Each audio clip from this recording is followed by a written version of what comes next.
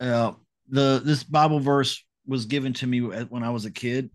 I went to Mm-hmm. church camp, and it's funny how I've been in church like most of my life, really. I mean, I've read the Bible from cover to cover. I've studied it in detail in many of its parts. But somehow, still, even with that, the Bible verses that I learned in these little 5 to 10 minute long Bible study sessions at youth camp, Uh-huh. when my church counselor or the camp counselor, there at who was basically just our roomie. He was like our room mother, at church camp for a whole week. Right.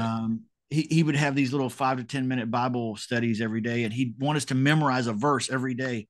And it's funny how several of those verses really, really, really still Cool. stick with me. And I'll give you one example right here. It's this one, Jeremiah 29:11. For I know the plans I have for you, says the Lord, plans to prosper you and not to harm you, plans to Right. give you a hope and a future.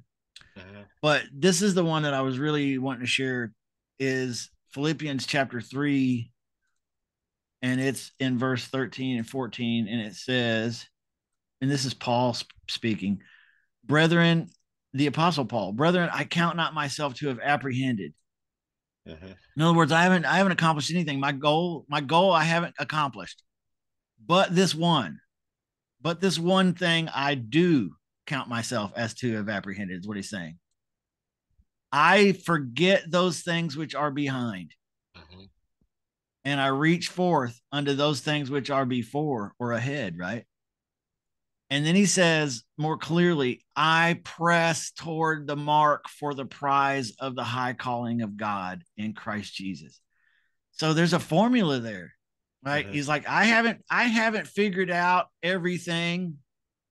I haven't really grasped it all yet, Uh-huh. but this one thing I've figured out, and that is I've got to forget those things that lay behind and press, Uh-huh.